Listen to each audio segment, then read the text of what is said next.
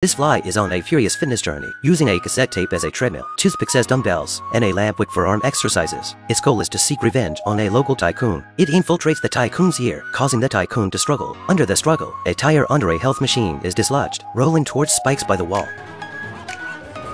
Fortunately, the tycoon's nimble neck allows him to avoid the impending danger. Emerging from the shower, the tycoon grabs a towel and starts swatting at the fly.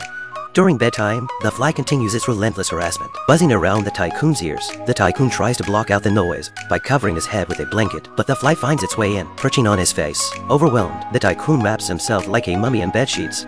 The next day, the fly lays an ambush in the car, but is blown away by the tycoon's breath as he exits the vehicle. Just when the tycoon thinks all is well, the fly catches a ride on a passing police car. Hopping back into the tycoon's car, seizing the opportunity, it launches an attack on the tycoon's eyes when he is not paying attention. The disoriented tycoon collides with a truck. The fly provocatively writes, "I will kill you," as a final gesture.